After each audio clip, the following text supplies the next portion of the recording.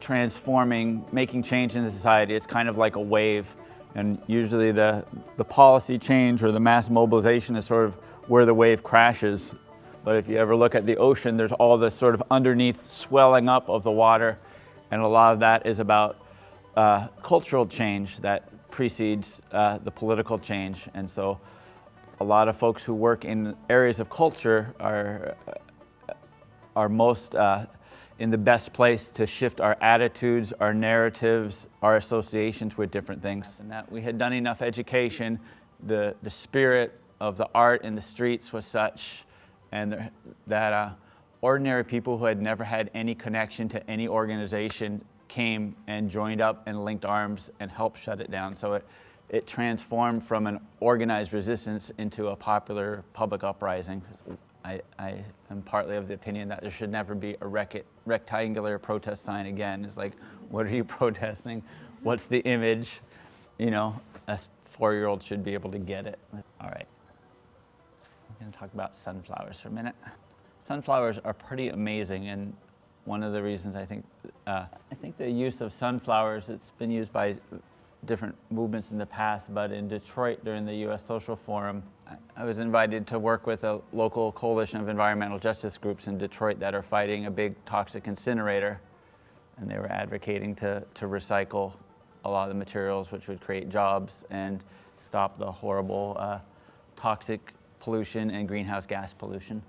So they decided to do a march, and so we did a brainstorm about how, and also how could we make it positive, because the neighborhood where the incinerator is pretty beaten down, and they wanted some beautiful stuff.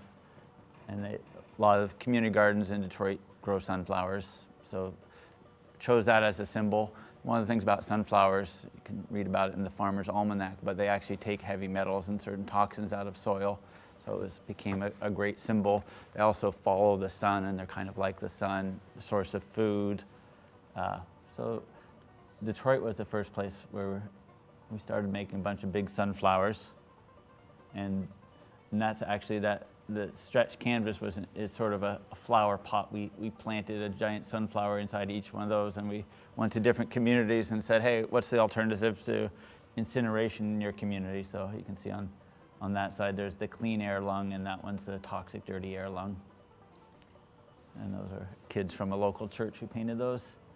So when we marched through Detroit, you can actually see the incinerator in the background. The march was like a field of sunflowers, and became sort of one of the iconic images of the social forum. We made our own incinerator with the words about what it represented.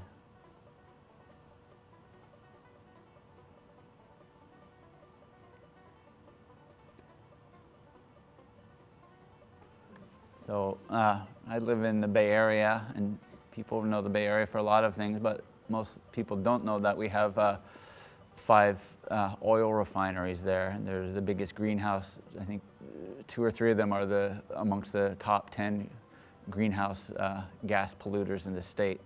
And in places like Richmond, our local kids have double the asthma rates as the rest of the county.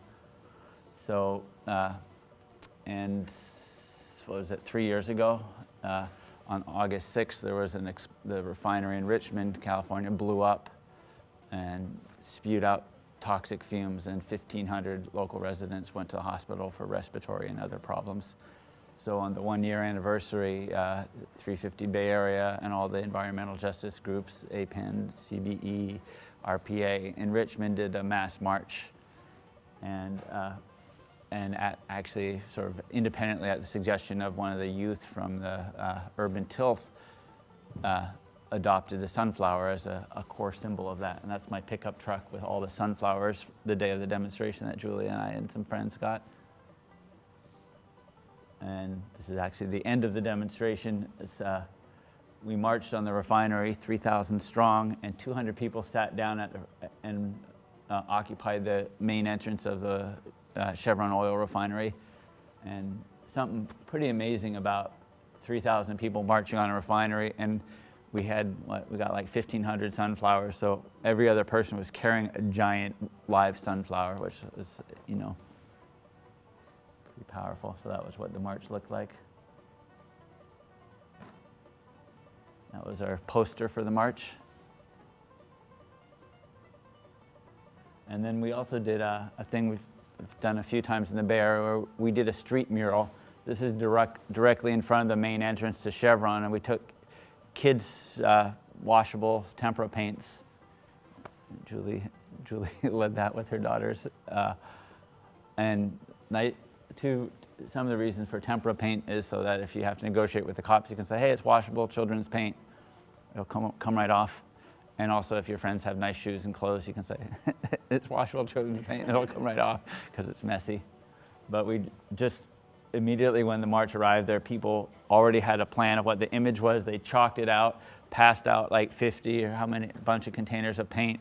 And people, you know, here's a yellow, can you fill in over there? And people love doing that. And there's also this thing, I mean, it's very on your local police force and dynamics. We've done it a lot in San Francisco. But once you get 25 people painting and kids painting and stuff like that, it just becomes sort of a normalized thing. So we did that, and that's actually, that banner is all Richmond residents who are about to march across the Sunflower into the refinery and get arrested in civil disobedience.